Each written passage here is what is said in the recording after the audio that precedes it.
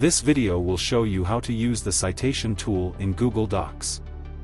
First, write what you want to say. Find a source to support it.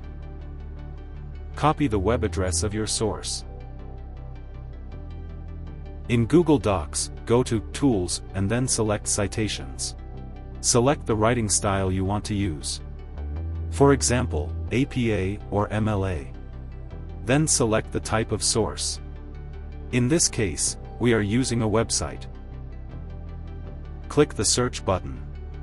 The source data will be pulled into Google Docs. Click the Continue button. If there is any data missing from this process, such as the author or date, you can add it in the right panel. Once your data is complete, click Add Citation Source. Now you can add a narrative or parenthetical citation to your paraphrased sentence. Place your cursor between the punctuation and the last letter of the sentence. Press the spacebar once. Then mouse over your reference in the right column. The word Cite appears in the top right corner of your reference. Click Cite and the in-text citation will be added to the end of your sentence.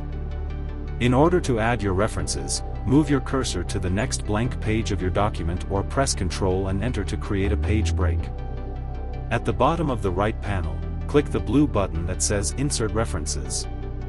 That is how you use the citation tool. Thanks for watching.